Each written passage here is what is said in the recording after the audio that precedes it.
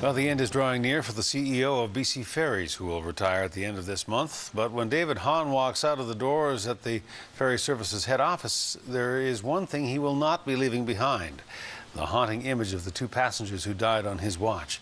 CTV's Stephen Andrew has more and joins us live with details. Stephen.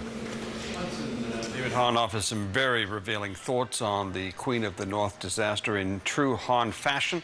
Some are blunt, but surprisingly, others are quite emotional. It is the worst at-sea disaster in BC Ferries history. About 40 minutes after midnight on March 22, 2006, passengers and crew were jolted from their beds when the Queen of the North hit ground. We didn't hit a rock, we hit a 250 square kilometer island.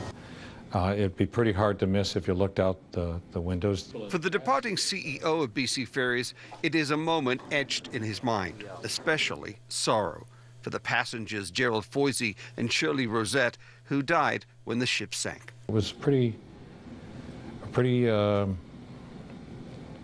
sad day. I think about it every day, so I mean that's not going to change the rest of my life. I still carry a photograph of the two people that were lost that day in my wallet as a reminder. But it's a disaster that is also full of frustration, and one that began hours before the ship went down. For me, it started at 8 o'clock the night before. I was on the phone with Captain Taylor, was running operations. At the time, we were actually having a discussion on the phone about incidents, our concerns around where they would happen and things, and we actually talked about the fact that if anything ever happened, it would be in the north. So I went to sleep. I got woken up around 12:30.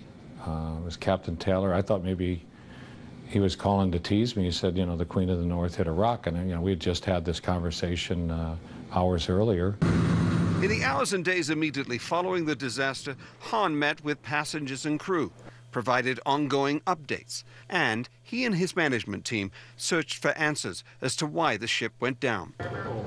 But there is one thing David Hahn hasn't been able to do: provide an answer to the question, what happened on the bridge of the Queen of the North during the 20 minutes before the vessel struck land. It's a little hard to imagine that anybody was paying any attention at all for it to hit that island. And yet we still don't know.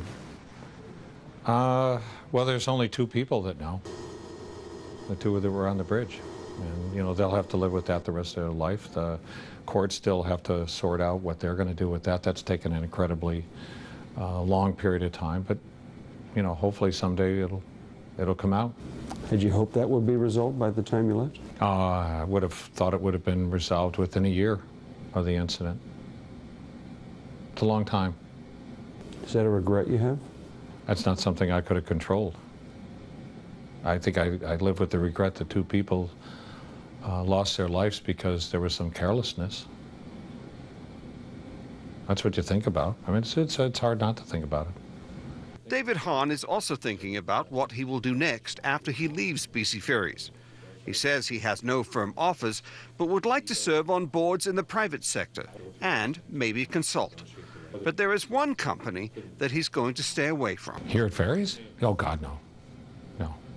No, that would be a huge mistake. Huge mistake. Last day, when you walk out the door, that's it.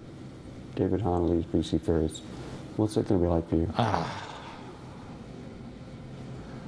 I'll keep my chin up and be tough, but I think it's going to be hard on me inside. You know, I never took the job lightly. I get very heavily involved. I get very emotionally involved in it.